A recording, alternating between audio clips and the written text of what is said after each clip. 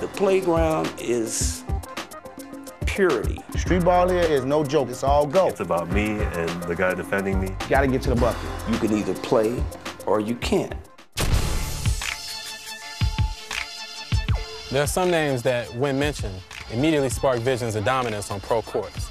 Names like Amari Stoudemire and Paul Pierce. But before these players could shine on a global stage, first they had to prove themselves on the most hallowed stage of all, the playground. Nah, you stopped it.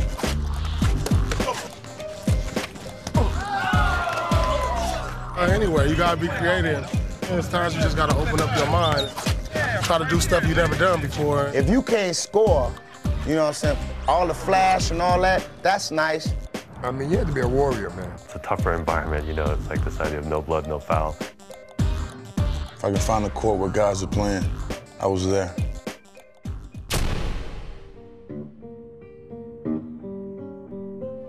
Growing up in New York, like I said, where we at right now, they said the greatest players went to this playground to play. I came up here every day and couldn't get on a team. First game in here, I think I scored 67. There's a lot of kids who really can't afford to go to certain colleges. They play basketball right in the parks where they live at. They play basketball right in their backyard, and they produce greatness right there. Going around the country, you had guys in any city. Billy Harris could have played up here. Fly is the New York me, and I am the Chicago Fly. The best story I can give you about Billy Harris is this. I went around the city of Chicago to ask anybody who played against this dude. One person could not tell me they ever seen this dude have a bad game. And I'm talking about under 30 points. I had no friends, none. He is hated. So when I come out here, I'm coming out here to destroy you. Where I got that from was the playground. Yeah, you had to be versatile. You had to play anywhere on the court. You watched the game today. You see they play a zone. Unheard of when I played a zone. Come on, you better buckle up and let's do the bump. When I went into a gym to play, it was like taking candy from a baby. Because in the playground game, there's nobody to help you. It's rougher, there are no referees usually, and you know, it's like winner gets to keep the court. Pure efficiency. If I shoot it, it's going in. To help players conquer outdoor hoops, Nike created 3 shoes, the Air Raid, the Darwin, and the Ndestrukt. You gotta understand, it's all weather. You have to deal with, you know, weather conditions outside of just concrete. We play ball on ice. We play ball in snow, we play ball in rain. You know, you don't need shoes, you need tires to play ball in Chicago. Oh yeah, for outdoor use only. We got on a plane and flew to New York, and we flew to LA, and we interviewed people on the courts, some dangerous neighborhoods, some places we probably shouldn't have been, but we learned a lot real fast about the actual environment, so like the court itself. We just started to think about how the shoe should be more sturdy, first of all, and more resistant to abrasion, and would it be okay to actually just make the whole thing black?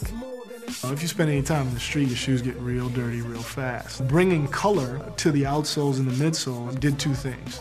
One, it made the stance of the shoe look tougher and more rugged. It also eliminated that variable, right? Because now kids say it doesn't get dirty fast. So then from a functional standpoint, what was great about the Raid, right, you're also trying to lock things down. So that's where the X-strap came from. I begged my dad for those shoes, bought them, never wore them. They're for outside, damn it, wear them. I'm no, Dad, these are too pretty. Alonzo Mourning's shoes did well here, and he had the Ndestrukt. One of the commercials for that shoe was with Alonzo Mourning, right, who obviously played in, you know, at Georgetown in D.C., one of the roughest areas from an outdoor courts standpoint. Ndestrukt kind of had a different angle. Durability and outdoor products were very popular. It was becoming very overtly indestructible.